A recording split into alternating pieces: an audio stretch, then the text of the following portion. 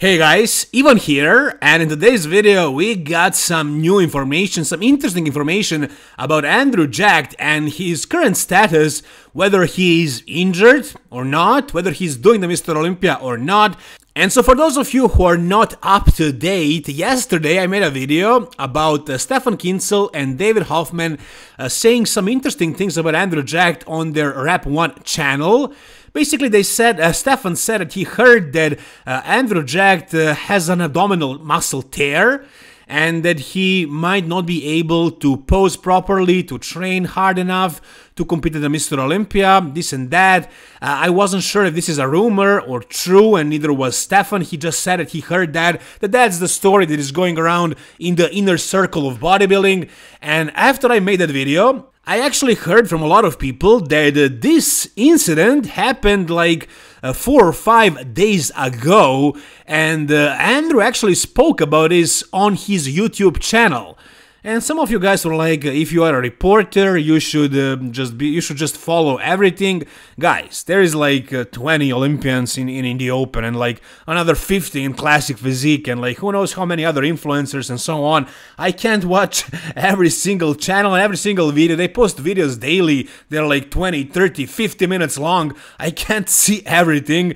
But now after posting this video, some of you actually sent me the links of the videos and the timestamps as well. And so now I can report the rest, the other people who are not really watching every single YouTuber, every single YouTube video, like every minute of like those 50-minute long vlog videos and so on. So here you can see, you will see exactly what happened because Andrew Jacked explains first, and then also his coach, Chris Acito, speaks about what exactly happened. So let me show you first what Andrew Jacked had to say about this injury. Was doing some warm-up on the cable just to grease out my elbows, and then I trapped some wind in my rib cage. That messed me up mentally. I couldn't bend properly on this side. I can't pick up weight properly. I have to yeah, some movements were pretty good. Some movements I had to like fight. In between the workouts even, I asked the crew to help me out, put some weight on my back to ease the pressure,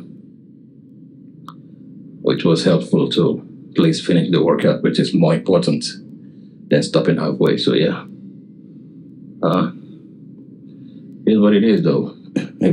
Alright, so I think now things are definitely way more clear. Basically, Andrew Jacked is not going to stop halfway, as he says. He is not out of the Mr. Olympia. He's still going to be competing.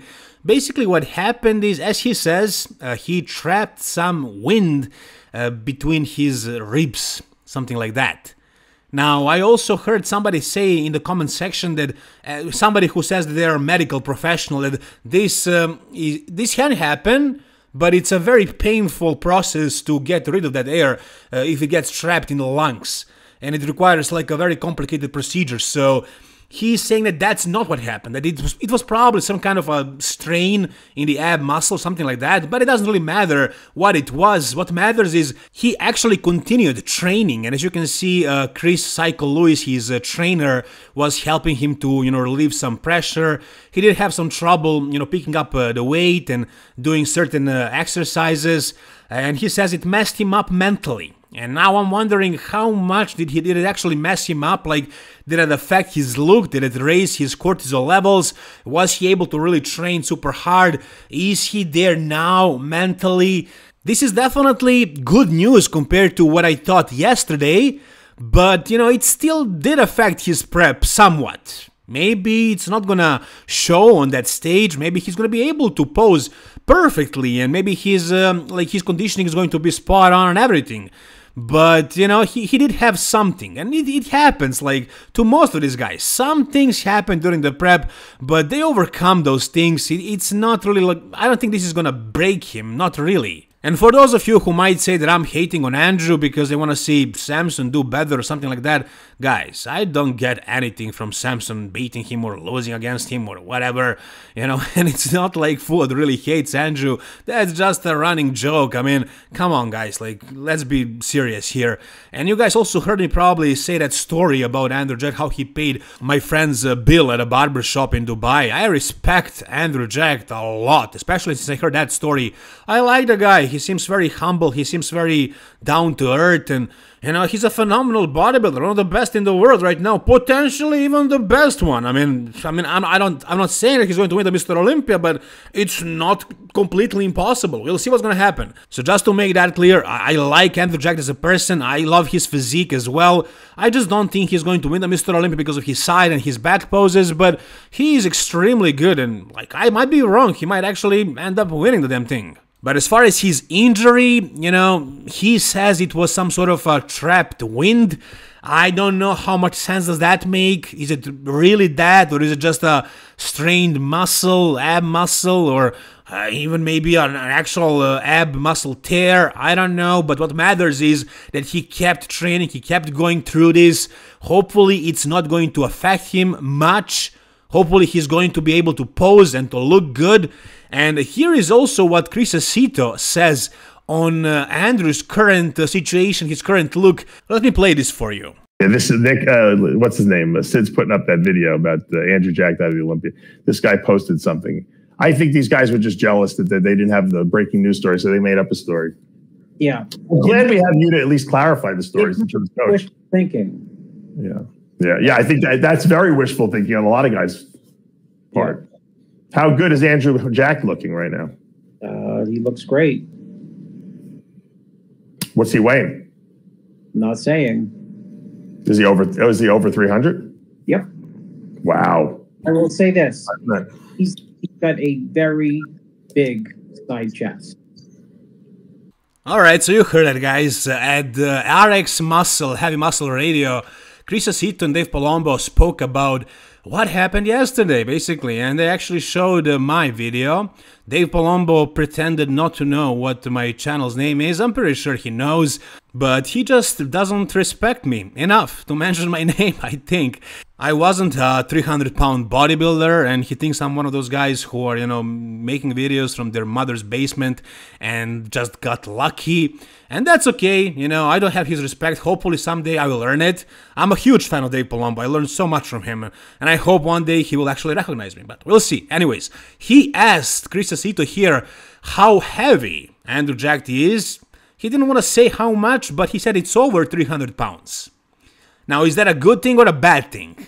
I mean, it's probably not necessarily either one. I mean, he is a massive dude. He's definitely around 300 pounds, but like, Hadi and Derek are like 240, and they are beating him, so well, it doesn't really matter that much, you know. I think Andrew Jack needs to be at like around 300 pounds, probably not much heavier than that. If he's heavier than that, then, you know, his conditioning would be questionable, in my opinion. But, you know, being that massive, that big, it's gonna be a crazy freak factor for sure.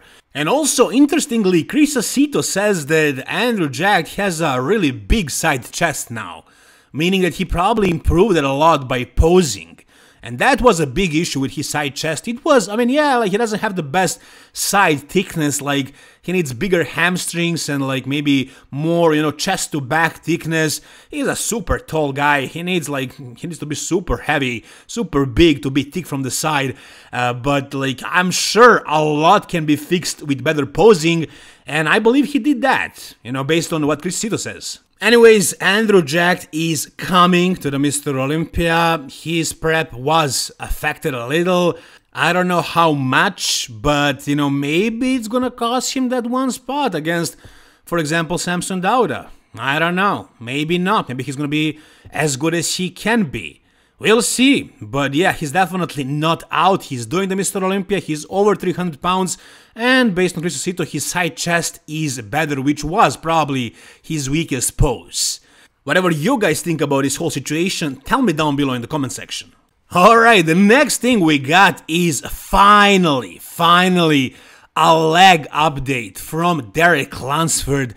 he was showing us his back every single day pretty much. He was showing us that new separation or whatever he obtained in his upper chest and his delt area. But he never showed us his legs. Not since the Pittsburgh Pro Gas Posing, we haven't really seen his legs that much or at all. And now, at a couple of days out, like 4 days out, we finally got a physique update with his legs. Let's take a look. Let's see if his legs are actually improved.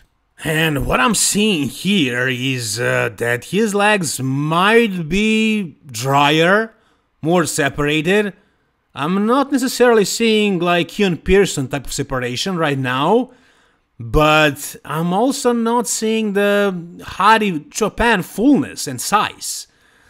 But for Derek Lunsford, I think his legs are more straightened, more separated this year. But are they bigger? Are they rounder and fuller? Did he like hold on to more size, more fullness, more tissue this prep? I mean, I don't know, man. I don't think so. I don't think I'm seeing that, to be honest.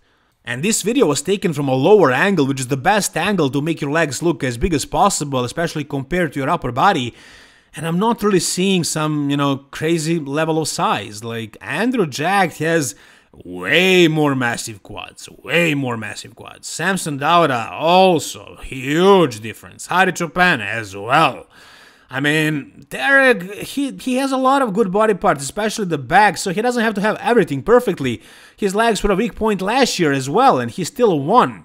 But, I mean, did he make progress? That's the main thing I'm wondering when I'm looking at this. I don't think so. I don't really see a big progress in the legs. Maybe some of you guys feel differently. If you see it, if you think it's otherwise, tell me down below, but if I'm being honest, I don't see much of a progression. I think best case scenario, his legs are going to look the same they did last year. And let's say he shows up more conditioned. That seems like a possibility. And maybe with more details in the chest and shoulders, then still, I think he's still probably going to win the Mr. Olympia, but I don't know. I wanted to see him progress more, especially in the legs. That was the main thing for me. Like, I wanted to see him get big in the off-season and then, maintain more muscle in the legs when he diets down.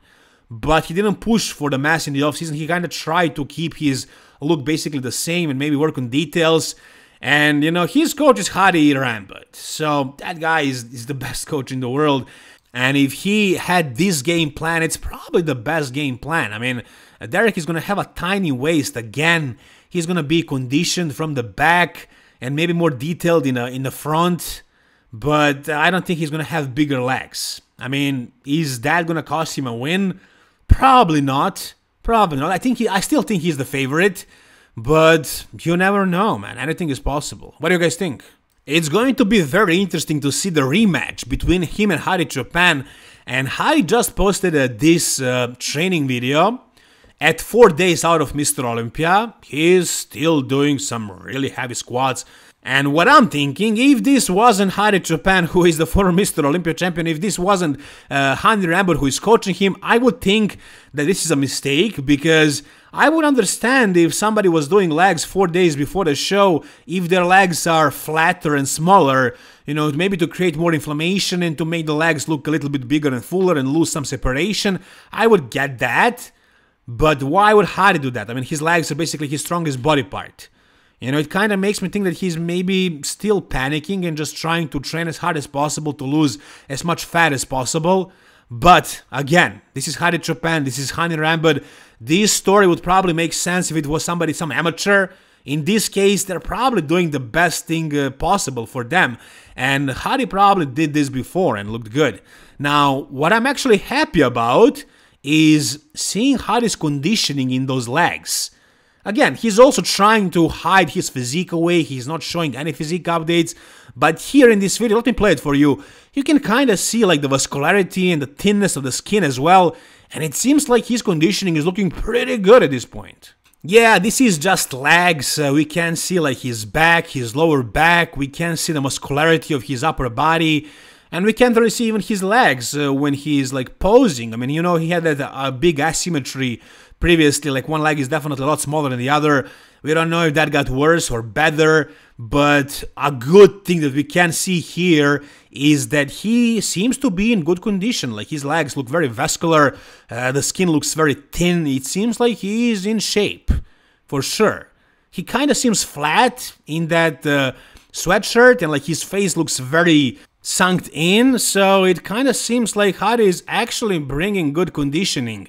I mean, I don't know what his freshness is like. Are all the body parts there? Is he going to be at his best in terms of muscularity? But conditioning-wise, at least now we can see that like his legs are looking very, very lean. Now, whatever you guys think about Hadi Choopan and his potential placement at the Mr. Olympia, him versus Derek Lunsford, about Derek's legs progression or the lack of, and what do you think about Andrew Jacked and how will he look at a Mr. Olympia? Whatever you guys think, tell me down below in the comment section. If you enjoyed this video, give it a thumbs up, and if you want to see more bodybuilding content like this, stay tuned to this channel, subscribe, and also if you guys are looking for a coach, somebody who is very affordable, not expensive as like these top coaches like Chris Cito or the other professional bodybuilders, but who is also very available and like very there for you and like who's gonna give you a lot of attention, you can hire me. You can just DM me on Instagram, we can talk about that. And this is one of my clients that just won a classic physique in a very big regional show over here in Balkans this past weekend. I think I really nailed the peak with this guy. Like, he didn't lose any muscle and he was as dry and as hard as possible. It was phenomenal. It was much, much better in person, by the way. And I also had this Men's Physique guy who also won. I was with them the night before, the day before, helped them with their tan and like with peaking and everything. So I can also do that for you guys if you are close, if you're willing to pay for the travel expense and this and that. I can go with you and help you a lot. It really means a lot to have a devoted coach. And if you are a lifestyle client as well, I can help you with that too. Just DM me once again, we can agree on everything. Once again, guys, thank you so much for watching. See you soon, all the best, and bye-bye.